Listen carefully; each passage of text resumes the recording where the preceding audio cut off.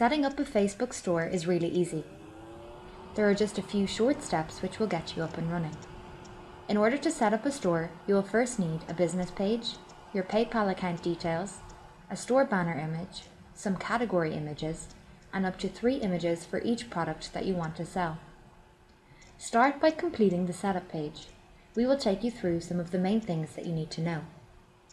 You can first set the status of your store to offline or leave it on live while you edit. You can change the name of your store, the type of business you have, the description of your store, about your store, your terms and conditions, and your email address. We ask you to provide a customer service email address. This is important as it is the email address that will be provided on your customers' receipts. We also ask you to include a phone number.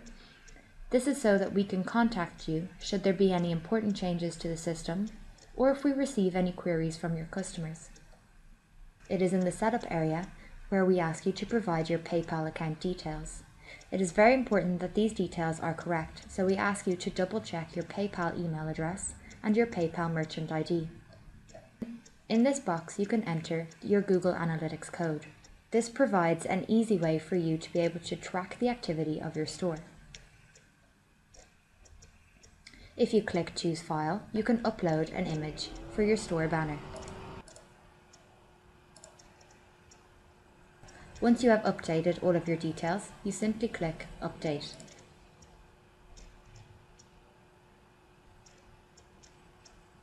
Click OK. Now that your store has been initially set up, it's time to configure your shipping settings. Click on Type and Destination. Click on New Destination or Type and fill in your description. Your shipping description can be entered under individual country names or by the type of shipping you wish to provide, such as standard or priority. For the purpose of this demonstration, we're going to ship by country and we're going to type in USA. Once you have filled in your description, you click Insert. And you will see USA appear here. Here you will see that you have the ability to restrict your shipping. This means that you can control what countries you ship to and restrict them only to the countries and types that you have listed. We're going to restrict our shipping to the USA. Once you have completed this, then you simply click Set Shipping Calculation. We provide 4 options for you to choose from. You can select free shipping for all destinations and products. You can calculate your shipping on a per product basis. You can calculate your shipping on the entire cart, or you can calculate your shipping based on the weight of your cart. For the purpose of this demonstration, we are going to calculate our shipping based on the entire cart. If you scroll down, you will see your countries or your types of shipping listed here. If you click on Edit, you will be asked to insert a price which you can assign to that description. We are going to charge $5 to ship to the USA. Once you have done this, you simply click Update. Now that your shipping has been configured, it's time to add categories. Click on the Categories button and then simply click New Category and fill in the details. We're going to make a category for feather hair extensions. The description of your category, so our feather hair extensions are handmade, whether or not you would like your product to be light gated or featured. Then you simply upload a picture that you feel represents the entire category. We're going to choose a selection of hair extensions. Once you have done this, you simply click Save. And that's all there is to it. If you want to add more categories, you simply click on the New Category button again and repeat the process. Now let's add some products to our category. Click on Products,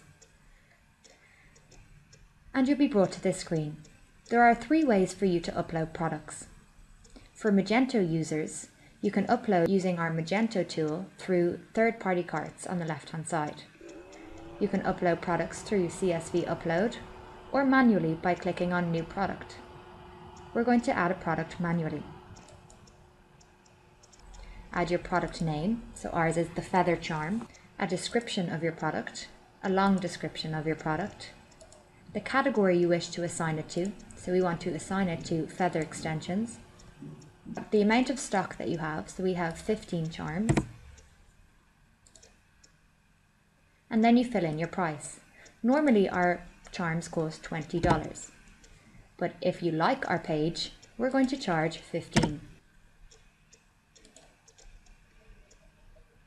We want to lightgate our product and we would like to feature it. Then you simply select up to 3 images that you feel will represent your product well.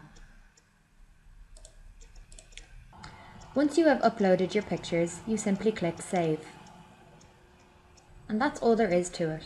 If you click View Store, you will see that our feather extensions appear in the Categories panel. If you click into the category, you will see our product, and you will see that we have liked the page, so therefore we receive the product for $15.